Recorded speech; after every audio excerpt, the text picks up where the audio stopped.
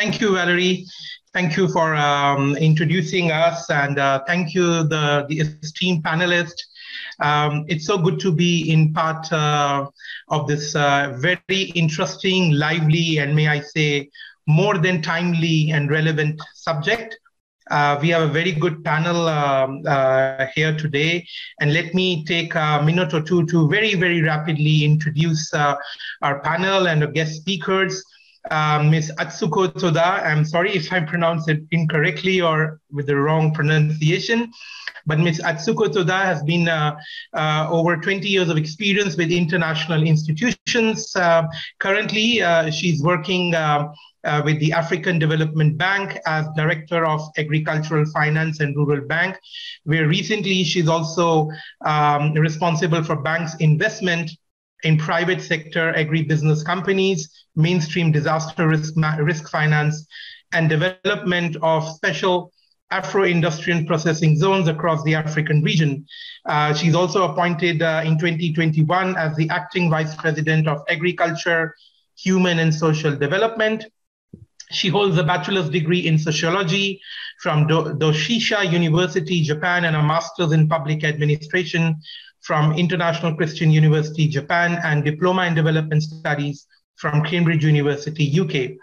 So thank you very much and welcome Ms. Toda for joining us. The other guest is Mr. Doga Makiura, the CEO of Degas Ltd. He's particularly working in this company specifically in Ghana and working on this agri business enterprise to increase farm holders, smallholder farmers' income in sub-Saharan Africa. Over 70% of working population, by the way, is employed in agricultural sector in the region. So the objective of Dega is to support inhabitants in the region by using machine learning algorithm, AGOD, provide high quality digitalization of farms and monitoring services of agriculture needs. He's also led the highly innovative project Next Space, which is satellite-oriented data analysis platform for the African farms, co-developed with United Nations, and many other projects across Indonesia and Philippines that Mr. Makiura worked on. Newspeak nominated him under 40 Japanese innovator. So very, very good pleasure to have you here. Thank you for joining us here. And then we have Ms. Tatika Catipay, the COO of Degas, working along with Mr. Doga on this company. She's have more than a decade of experience in consulting, strategy, and mergers and acquisition across ASEAN and Middle East. Former Deloitte consultant, she also worked alongside international and multinational firms, focusing on activities on developing and emerging markets. As the current COO of Degas, she's taking into charge the lives of thousands of Ghanaian smallholder farmers and leads with Doga Makiura about the ambitious goal of achieving a financing program for about 500,000 farmers there. She has established also Tribatika, a social enterprise blustering Southeast Asian fashion identity and focused on supporting vulnerable women in the region. So again, welcome Ms. Catipay for this forum, for this event. Thank you for having for being here. And finally, and not last but not the least, Mr. Aaron Akinocho is the editorial director of Comprendre Media, if I'm correct in pronouncing. He's a journalist, specialized in agriculture and agribusiness related aspects and issues in Africa. He's absolutely passionate about major issues of the 21st century related to agriculture and food security, and that is probably the theme of the event. And he's a pure player dedicated to development issues in the African region. He's based out of Cotonou, Benin in West Africa. So again, thank you very much for joining Mr. Aaron.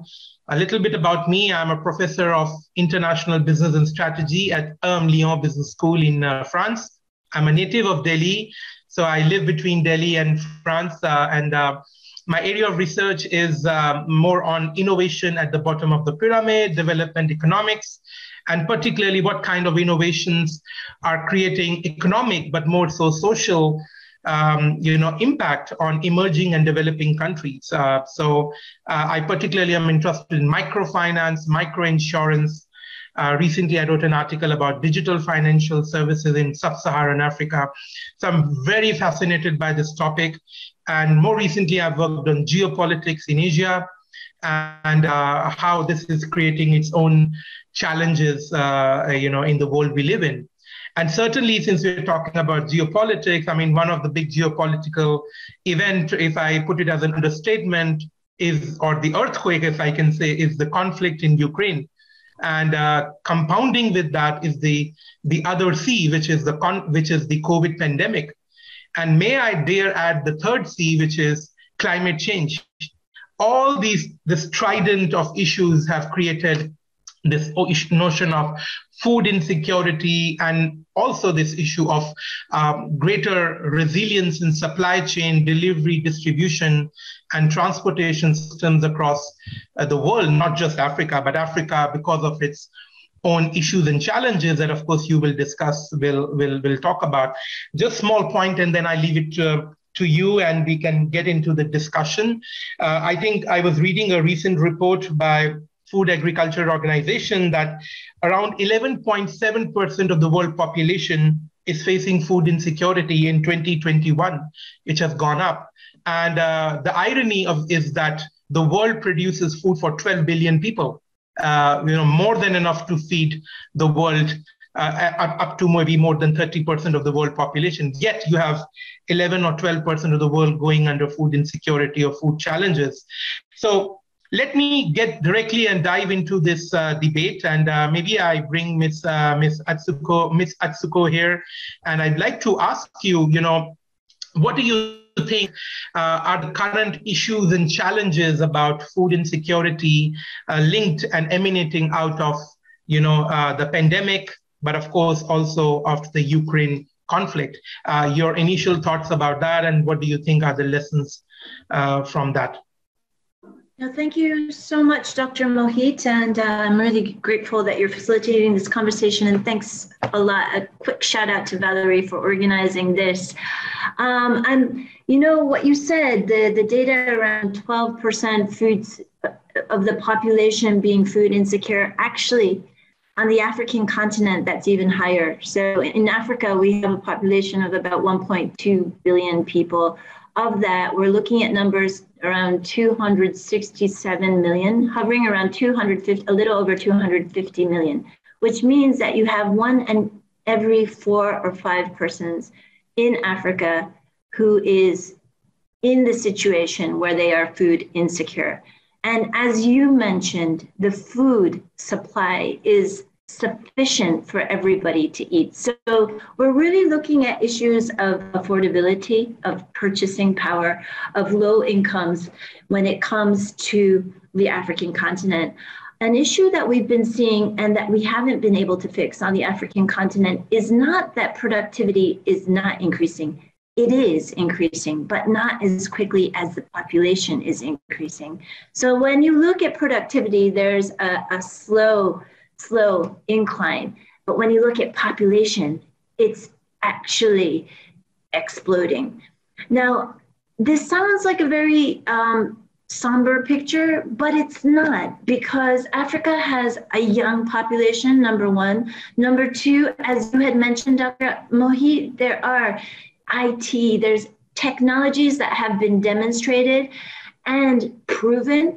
Number three, we see the emergence of a private sector in a way we have never seen before. Number four, we have a growing middle class. And actually, in the next 5 years, 50% of the population is going to be in urban areas. So as you can imagine, you have a clustered demand for affordable, accessible, and quick processed food.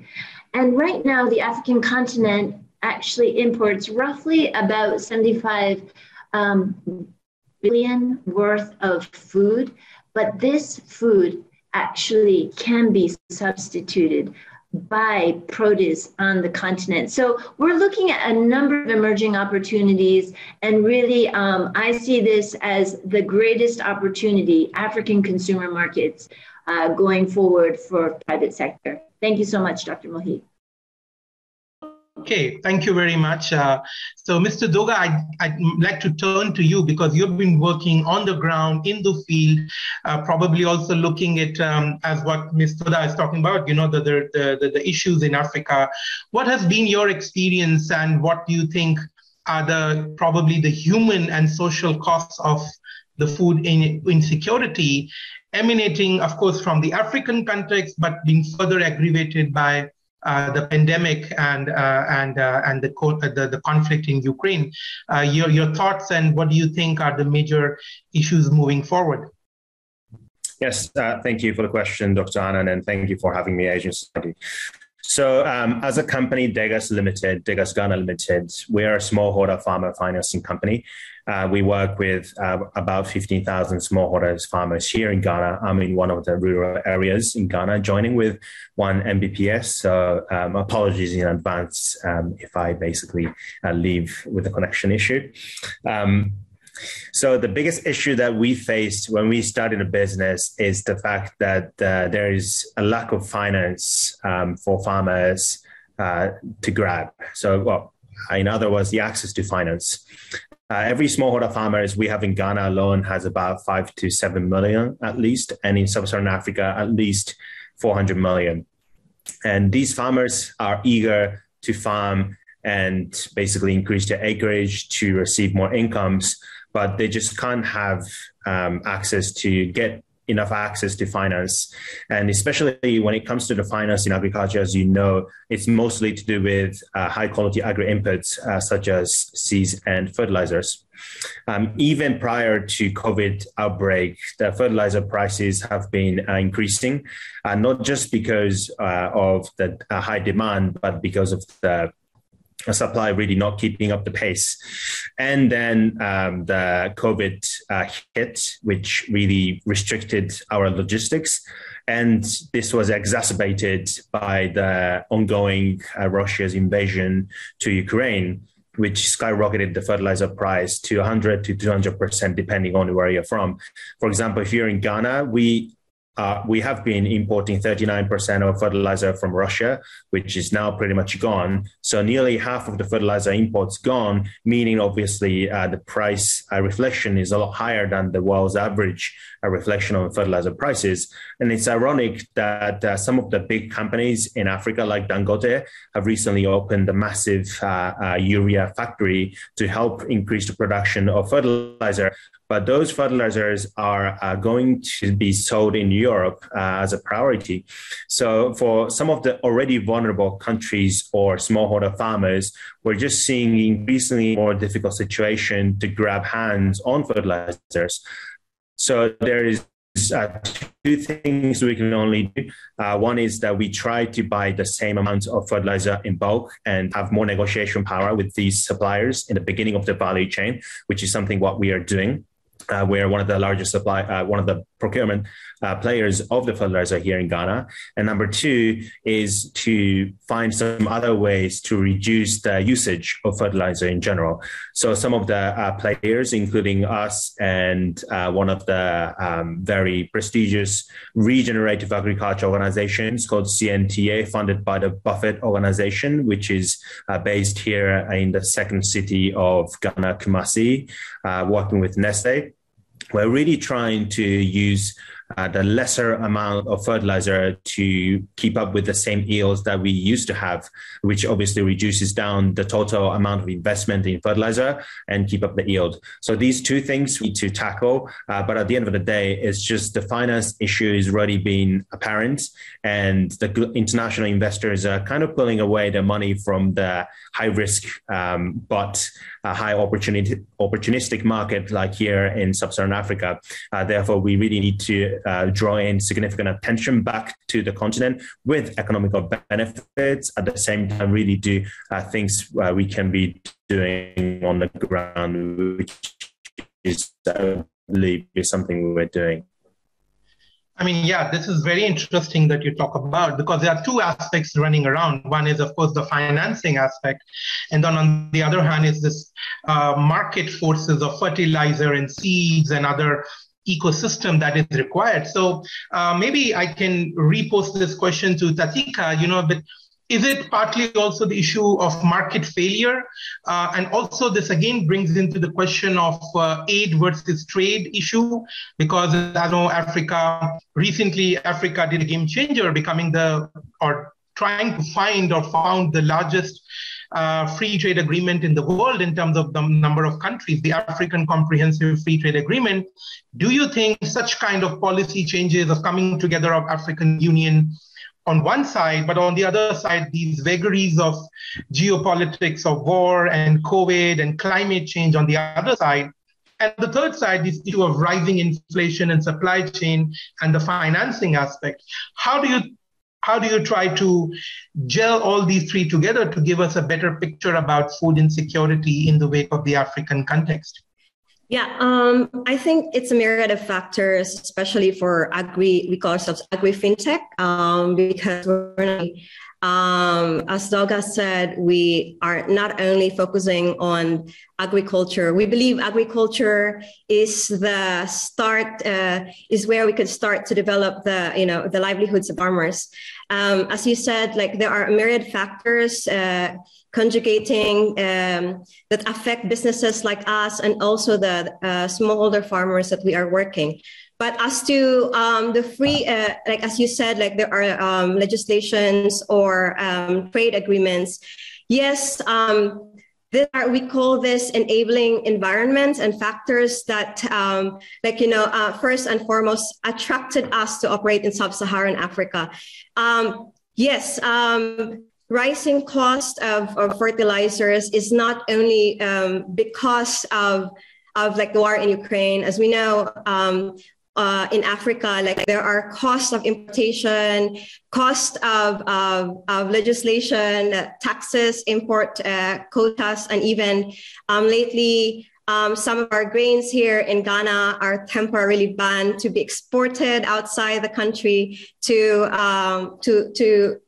maintain demand-supply balance according to the government. So we are working very well for businesses like us. It's a day-to-day thriving and survival to work well with this factor. So as Doga said, what we do is that in a micro level, in a grassroots level, is that also some of our factors would include changing the behaviors of farmers in terms of using fertilizers. And we cannot affect legislation. Governments are more powerful than us, but private sectors like us, from the grassroots, would get the farmers to change their mindset from using chemical fertilizers to hopefully use organic fertilizers, do regenerative agriculture, which is much cheaper, which is much more efficient, and preserves the biodiversity of soil in Africa. So one of the things that I want to highlight is that there needs to be a shift or a much more extensive, much more wider, radical change of extension services here in Africa. And this is because farmers need to be aware that, as you put more chemicals into the land, it destroys the biodiversity of the soil. And when you do regenerative agriculture and such to preserve the soil, this actually decreases the cost of production, in such a way that could save the farmers, make their yields more productive, at the same time, put more food in the generations to come. So I think that legislation-wise, there needs to be working together, some kind of dialogue between the three forces that you've mentioned. Mm-hmm. Okay, very interesting. I think that is absolutely on spot is there. Let me ask Aaron, his views about the current state of affairs in the terms of food insecurity, because you've been working in this area on agribusiness. What Doga and Tatika said also about is this regenerative and finance aspect. So Do you think, what are the challenges and hindrances towards development of, let's say, agri-tech ecosystem in Africa, tech-oriented agricultural models? And what are the main hindrances? Are they simply because of the logistics supply chain issues or the financing issues, or simply the issue of technology? What is your idea on that? Thank you, Mohit. There's a combination of factors, as Tatika has said it previously. First, what we must notice about food insecurity in Africa is that it's not only a production issue. We produce food, not enough to feed everyone, but we produce a lot of food. The fact is that there's this logistics issue to move the food from the field toward the market. There's some post-harvest loss that is one of the main issues that we're facing right now, and that we don't tackle, we don't address.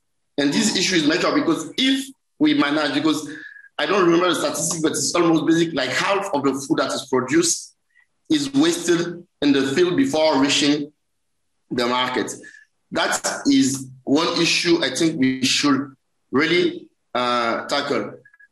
On the very specific aspect of the development of agri-tech, there's many combinations, there are many factors. The first one is the will. There's a lack of will to try. I'm talking on the behalf of Doga and Tatika here. There's some reluctance to try new things. And there's not really an ecosystem that's encouraged, like the creation of new method and adoption of it. Like there are many techniques, just the drop by drop technology, for instance, is being adopted right now. It's an old technology, but it's being adopted, and we're noticing on the field that there are even some resistance to adopt it. So on the field of agri-tech, there must be a boldness from variety of actors, from governments to encourage this for sure, from entrepreneurs themselves, but even from the private sector, because there must be a market. If there's not a market, you can come with a solution, but it won't be adopted, because at the end of the day, it's a business. So that's what a very agri-tech issue. If we don't put boldness in this very specific aspect, it don't go. And I think that is an illustration of what we are witnessing in the field of agriculture in Africa right now. There's a lot of speech. There was a lot of, when you go to any meeting, there'll be that agriculture is the future of Africa and this and that. But when you come to the action, like the very basic action, you see that besides exported commodity, which is cocoa and cotton and cashew, there's not that support. Actually, agriculture today lacks support, which explains why we are witnessing what we are witnessing right now. And to end up on the field of the food security, what we have right now is a model that is not sustainable, which is that we produce for other countries, we produce cocoa, we produce these commodities, we earn some incomes, they call it. We earn like foreign currency, actually. We focus on earning foreign currency to now buy food to feed ourselves, which prove with the current crisis we're facing to be not that smart, because if there's disruption in the logistic, or if there's disruption, any kind of disruption like the kind of we are witnessing right now, you are locked with the population that you can't feed. So I think that basically is the whole model that's to be rethink, not only on the agri-tech issue, but even the current model we are using is not sustainable. We are at the mercy of the next crisis that will come. But hopefully we are resilient, but we can't always count on that resilience, because the combined shock of the COVID-19 and the Ukraine crisis will translate in more social issues that like riot, terrorism, and things like that. Exactly. I mean, that's exactly what the issue is. Of course, one aspect that Aaron talked about is this whole journey from farm to fork, from the farmland to your table. And there are many dynamics and challenges involved across many developing countries. and Africa is not new to it. It's the same problem in many Asian countries as well. Let me just divert to another point to Atsuko, and maybe if we have some questions coming up, we can have some time to deflect or reflect on those questions. Atsuko, we talked about all these issues. What do you think could be the role of multilateral institutions, like your organization, and what could be the policy pivots necessary, to address these issues, not only presently in short term, but to create a more viable and sustainable solutions in future and long term? What do you think could be the required ingredients to do so? No, thank you very, very much. So as multilateral financial institutions, the issue which Doga mentioned, access to finance, is very important. And we are trying to finance some of the segments of the value chain that require financing. Of course, we have our limitations in terms of, the size of target, the size of client that we can cater to. That's one. So we really have to work with an ecosystem of financial service providers, everything from supply chain finance, using different financial products like crop receipts, like risk sharing facilities. There has to be ways to de-risk financing different segments of the agricultural value chain. And that's really, really important. Number two, as Aaron was mentioning, the infrastructure in terms of being able to get logistics in place is extremely important. And so obviously there will be a push towards getting better infrastructure on the continent. In terms of the policy enabling environment that multilateral financial institutions are working on, it is really about getting the private sector leveraged. When I was looking just at the financing that needs to be provided to agriculture for it to grow to the extent to feed the African population, we're looking at anything between 57 to 77 billion US dollars per annum.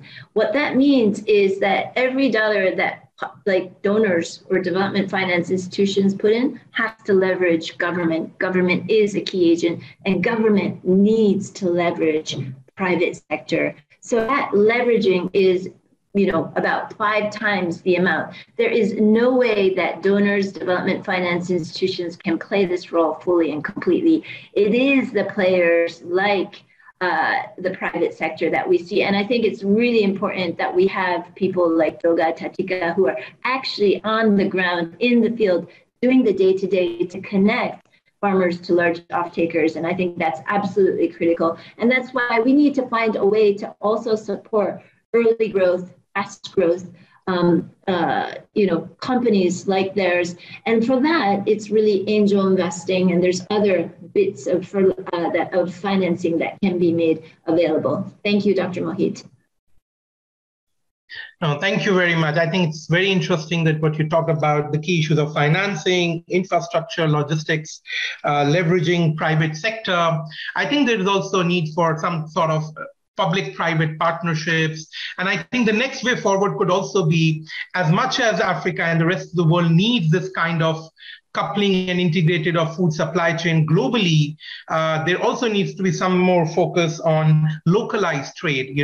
I know because even in India, there are some foods which have gone off. People don't eat. They are mostly eating rice and wheat, while things like, millet, which is a very popular, rich source of food, is becoming like a kind of an endangered food species.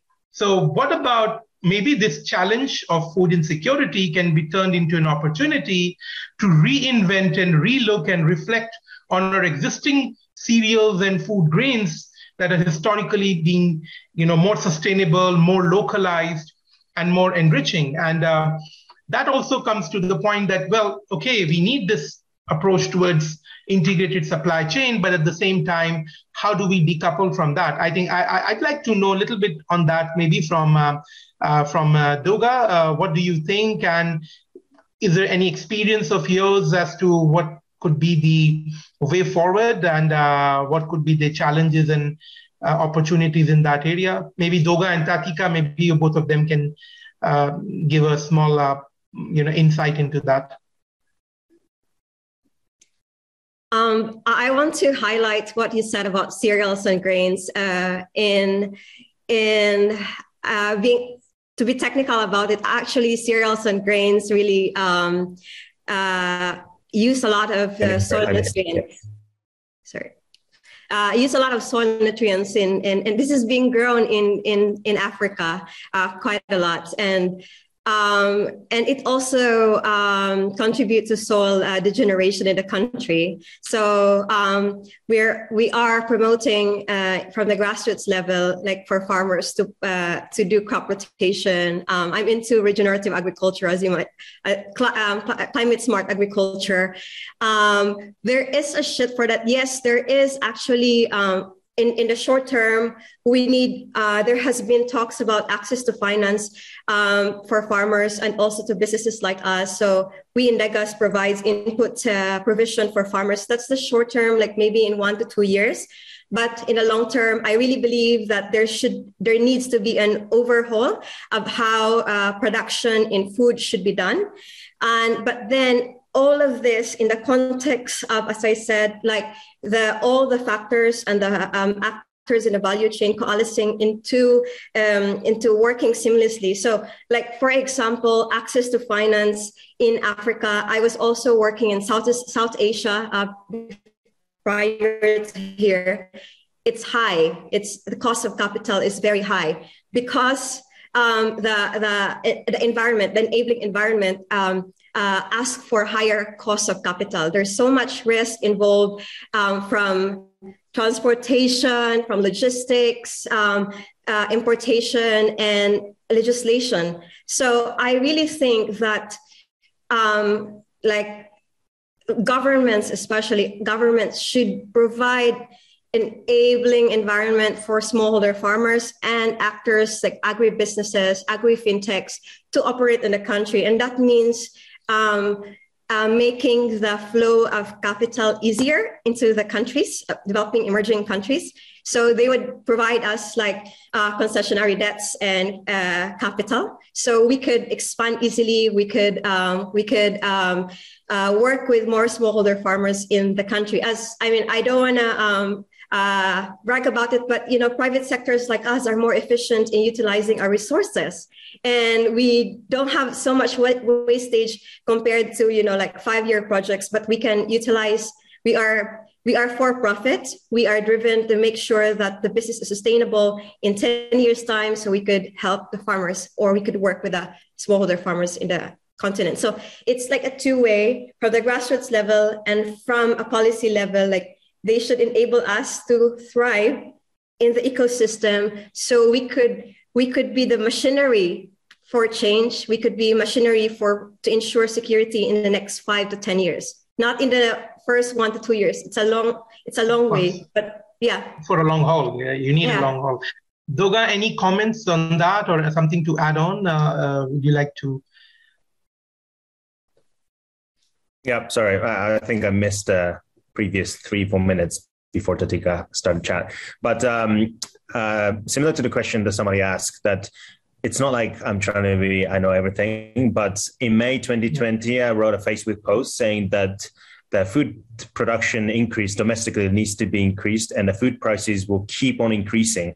I predicted that 2 years ago. And then what's happening right now is as it is. I predicted that not because of COVID, because in states, places like Great Plains, which is a place where 1/3 of the entire grains being produced in the world, there's a clear dearth of water. There's no water underground. So there was no short-term reason for any of the grain prices to go down. Therefore, the food prices, especially the grains, would be just keep increasing. Therefore, it's pretty obvious that we needed to increase productivity, and agriculture is something it's interesting and difficult to tackle because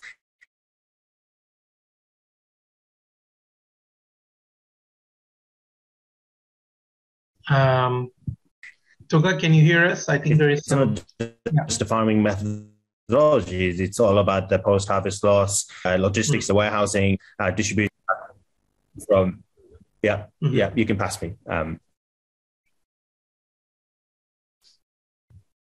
Okay, I think there is some internet problem. Doga, can you hear us, Doga, now? Just made some, go for it. Yeah. Okay. Sorry, there was some internet problem, but I think we got the point. And I think it's complementary to what Tatika said. I think what I'll do is that maybe I'll take one or two questions and then we move on further with the discussion. I like these two questions, particularly one by Michael. In times of war and pandemic, can food aid be considered as a strategic weapon used to effectively support a country? And if I may add one more question, quite similar to it, is that what are the ways to connect foreign investment or angel investing, is what Tatika and you talked about, in terms of agri-fintech or financing in the African market that are invested directly to local solutions? And how has the conflict in Ukraine showed us as to how a war away from Africa or away from us can affect everybody's livelihood in terms of supply chain and food security or food chain? Any one of that? Maybe Aaron, you can start with that, or your thoughts on that? Yes. I think the question are quite interesting. Can food be used as a strategic weapon? Clearly, yes. That's what Russia is currently doing. That's what we're witnessing. Because right now, what is happening is that all the grain of Ukraine can be exported toward their markets, and mainly in Africa. Because we have to remind people that when it comes to wheat, Russia and Ukraine made 40% of the world production. And areas like North Africa are heavily dependent of these imports. So if those wheat don't come out, there's clearly a threat. Yes, food can be used as a strategic weapon, and this is what we are witnessing right now. How can a conflict that is happening away from us can affect our food? This is the question I've heard a lot in Africa, but it's happened because we are in this thing called globalization, you see, and all the economics are interconnected. For instance, not only on the wheat side, but on the urea side, when it's come to fertilizer, Russia is a major player, and countries like my country, for instance, managed to get supply in fertilizer from Russia. But let's remember that Russia right now is under sanction. So if they can't move their fertilizer out of the country toward us, what we end up with no fertilizer at the very end of the day. And there's another issue because, and Doga has noticed it, some countries like Nigeria and Morocco, Morocco, for instance, has been for a long time a major player in the field of fertilizer. But Nigeria, which is closer to us in West Africa, is a new one with the Dangote infrastructure. But the fact is that if even those countries that produce on Africa focus on exporting because it makes them more money, we are at the mercy of the market. And this is what's happening right now. This is what we are witnessing. The fact is that basically we can run out of fertilizer at short term. We can not run out, but we are at risk with the wheat because wheat is made for bread, and bread is the main source, one of the main source of calories, even here in sub-Saharan Africa. So we can run out of bread. Of course, there are some alternatives like fonio, like sorghum, but those alternatives are not yet developed. And what it's asked us as Africans as a question is, how do we do to manage to assure a minimum of food security? Because we can be at the mercy of events like that. And I think that one of the solutions is, first, we should focus less on commodities, on export commodities, and much more on usual food produce like maize and like cassava that come into the diets of the ordinary folks. We should focus more on producing this, at least in sufficient quantity, so that if even there's a crisis, we have a buffer. And this is a question of policy. Because what we are doing right now in agriculture is favorizing those export commodities, but not the basic food we will eat on every day. So I think I'll stop that. I left the question of the risk of investing from business angel to the local supply chain to another one. Thank you. I think absolutely. This is what you mentioned is so critical. Atsuko, maybe I can take a liberty of asking you a question that one of our audience member has asked is that, can you explain further the issue, in the times of war, we have already talked about. So there's so many questions that I'm trying to look, which could be interesting. There is one that is asked, which is very particular about fertilizers. So, I mean, either you or any of our panel can talk about it. It's by Lukman Al-Hassan. How would you convince farmers to use fertilizers when I know perfectly that there are farmers and even consumers who do not want to buy foodstuff that's been cultivated with fertilizer? Well, that's again a tricky question because now a lot of consumers are becoming.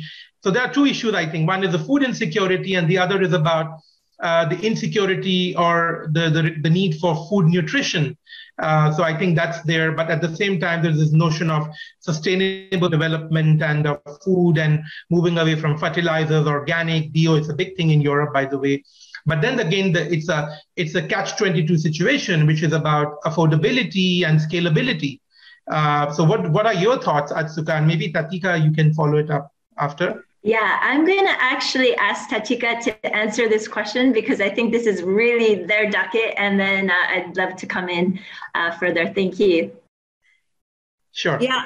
So we are actually at the nexus of this fertilizers versus organic fertilizers. And I want to bring into spotlight like how the Sri Lanka did this in the last year. So the president, the former, president of Prime Minister of Sri Lanka issued a decree that, all the chemical fertilizers will be banned from the country and everyone has to use organic fertilizers. And we know the results. So the country is in chaos and, we all know the precedent. So for me, there is no clear way in really like, okay, tomorrow, let's use organic fertilizers. It will not happen. And I feel like from a policy perspective, that was a mistake, because changing the mindset of farmers, and yes, the consumers are more,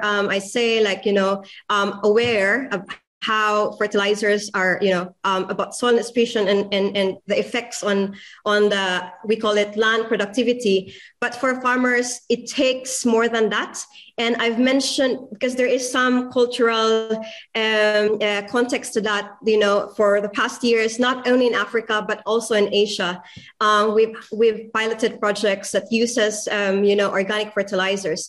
In some cases, there is a market for organic fertilizers. You can get it from Europe.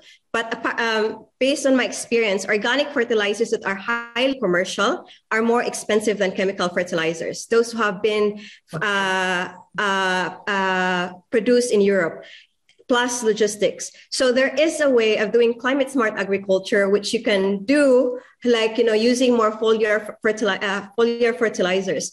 But to change the mindset of farmers, it takes time. One of the things that I've mentioned earlier is extensive agricultural services to convince the farmers that organic fertilizer, cheaper organic fertilizer is more effective, produce better yield, healthy, that will make your land healthier and will make the land sustainable. So this is done by demo farms, work of legislation, like governments coalescing together and private sectors, maybe bilateral organizations this is. But you have to start from the grassroots level. Maybe the market forces from Europe, like, okay, we need more organic, produce sustainable production. And currently for us, we have off-takers like Nestle who would get us, like they have ambitious goals of like 2025, like carbon zero footprint, and they force players like us to do climate smart agriculture. So I think we're getting there, but to convince it from a grassroots level, we need the help of extensive agricultural extension services in the country, but we will not do it in the next 2 or 3 years. but maybe in next 5 or 10 years if we work together. Atsuko, you can add. Okay, interesting, very interesting. Doga, would you like to give your insights on that? And maybe what I can also do is add another question to you, Doga, and maybe Aaron can also talk about it. This is a much more multi-layered question, which is basically can be divided into 2 parts. So one of the audience member asked, what are the issues that you don't necessarily anticipate in these crises? And what do you think was going to be the obstacle or to be an obstacle and turned out to be something else? And I think if I may add on that question is that probably what is the takeaway from this upheaval, that the pandemic or Ukraine conflict and probably also climate change? And of course, we also discussed the own problems in Africa in terms of its developing its agricultural ecosystem brings along. So what are the learnings? What are the takeaways? And in short, maybe where do we go from here? I think it's a question that maybe I can ask all of you in a very small, brief idea that you'd like to share with us. Starting with Aaron, maybe, or Doga. Doga, please go ahead. And then maybe Aaron. So the worst thing about the war, Ukraine-Russia war, is that these 2 countries not just produced one of the largest amounts of grains, but also the fertilizers. So the price of the food prices increasing was within our anticipation. However, we didn't expect the fertilizer prices to also go up, which doesn't always reflect the increase in food prices. So that's the important thing. But in short term, we really have to increase the amount of usage and distribution of fertilizers, because it's all about the question of whether you want to go hunger and die or choose organic fertilizer or organic food and to eat less, right? But in mid to long term, as Tatika mentioned, we have to really be opening our doors to use more organic fertilizer or use more on the regenerative agriculture by understanding the soil profiles. And these things, the fertilizer issue is something that we didn't expect. So we really have to invest a lot of money in it. But going back to the question, the thing that we really must understand is that we cannot just save this continent with just aid in general. There has to be economic benefits as long as we're living in a capitalistic world. For example, speaking of the climate smart agriculture, Sub-Saharan Africa has the cheapest cost of doing carbon sequestration to absorb CO2 after Latin America. So there is a benefit for companies from developed countries to invest money to buy and create carbon credits in Sub-Saharan Africa so that they can actually save cost and get ready for the TCFD and CDP and all these organizations that every single massive public company have to take care of. So there is an economic benefit and rationale for these companies to invest in Africa. So we have to look at from the short-term and long-term perspective, but also the economic benefit, as well as the fact that we have to do something in short-term to solve this food crisis. Thank you. Okay, very interesting. Aaron, your take, please. Yes, the main lesson we must learn from this as Africans is that we can't always rely on people or someone else to do something basic as feeding us. It doesn't work. The current model, which is based on producing export commodity at the detriment of our own food production, is detrimental, and it will lead to more crises, because one of the main impacts of this crisis that we are not seeing is this. Right now, we are witnessing real riots and terrorism. Even in country like my country, which has been for a long time a peaceful country, we are not witnessing right now a surge in terrorism. But what terrorism is just a combination of hunger and unemployment, which means what? If we don't do good politics, we'll have the payback will be immediate. Right now, we don't have any more time to we can delay some choice right now. We have to start feeding our own population, which require political courage, yes, for sure, which require good business environment, because at the end of the day, it's business. If I put money in a business, I'm expecting a benefit from it. Right now, what this crisis is teaching us is that we can't just say, stay aside and act like if what's happening to others doesn't concern us. It concerns us more than anyone on the level of climate change, on the level of the COVID-19, because what is funny with COVID-19, for instance, is that on the health level, we didn't witness that amount of death and stuff like that. But on the employment level, on the economical level, on the day-to-day living level, we are the continent that has paid the more important tributes to the disease, and we are the continent that is being more affected by the crisis in Ukraine. And the lesson is that it's time to start to put our word, to put action behind our words. Even if we do what we say we will do in 2003 at Maputo, like committing 10% of the GDP of our country to agriculture, we will have been safer by now.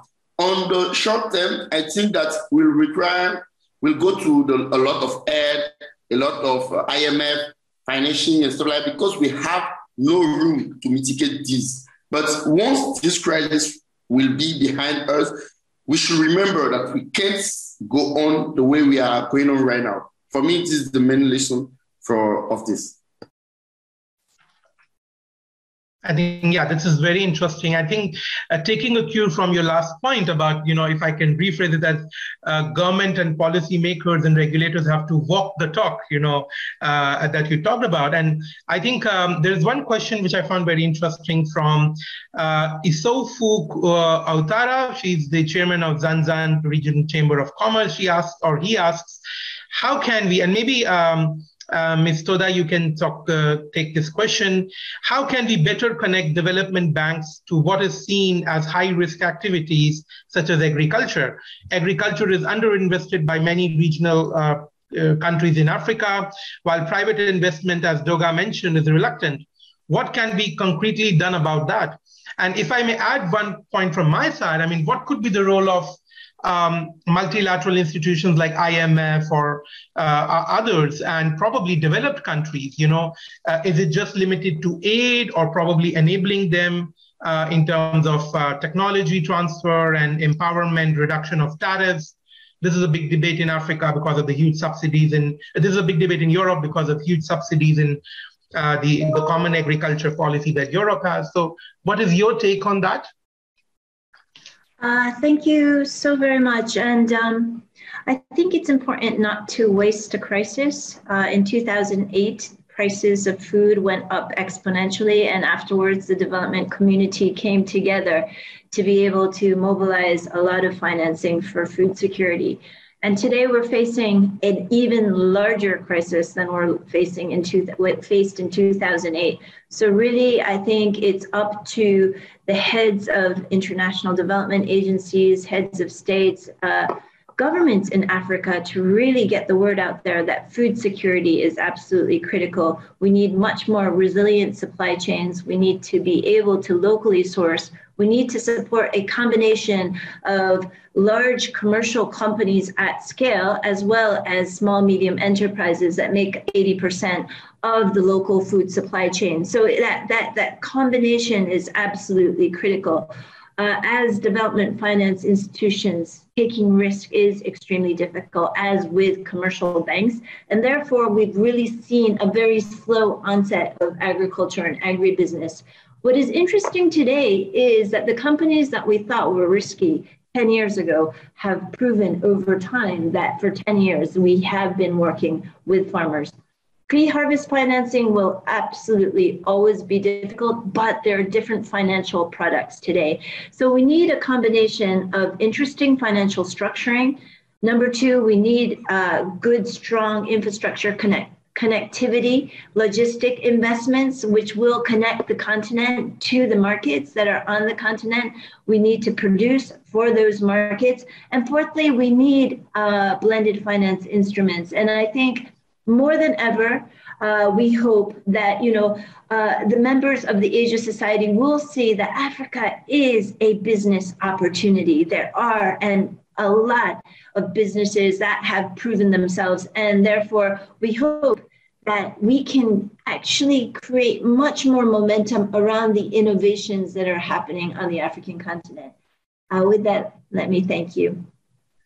No, I mean, yeah, that's exactly. I think you beautifully wrapped up, and I think the key idea that I take out is, of course, one is how do we do very innovative financing, agri financing, agri fintechs and all. The role of agri tech, the role of public-private partnership and players, localized trade. Very important aspect of developing agriculture ecosystem in terms of logistics, supply chain. How do we integrate with the world, because it helps Africa export its food products, but at the same time, decouple at a time when such pandemics and geopolitics come to play.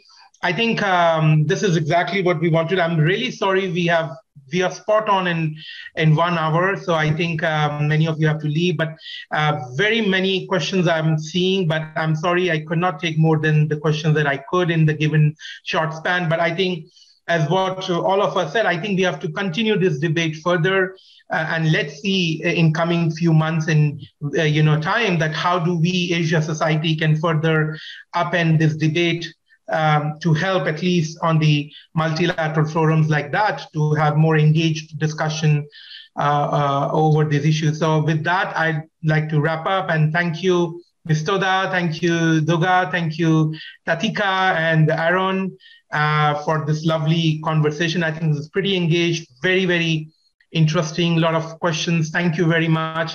Thank you, Valerie and Raya, for organizing this and having me here. It was a pleasure. I, in turn, learned a lot about the African context, so understudied, so understood. And I think this is now the time to have more debates on that.